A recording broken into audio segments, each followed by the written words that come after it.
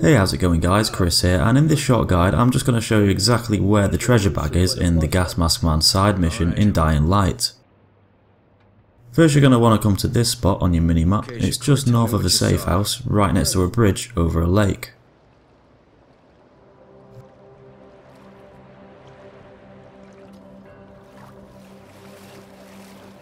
From here you'll see this wooden hut. It's the one furthest away from the bridge, and it's from here that you'll want to walk into the water. It's pretty shallow, but it starts to get deeper. Keep following the floor downwards and swim past all the rocks and plants, and you'll eventually come to an upside down boat. Swim under the boat or just over it, and next to it you'll find a boat paddle. And next to this is the Gas Mask Man's treasure bag.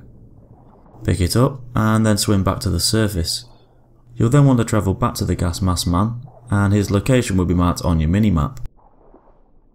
So thanks for watching, and be sure to leave a like if this video helped you out, subscribe to see all my other guides and videos, and I'll see you in the next one.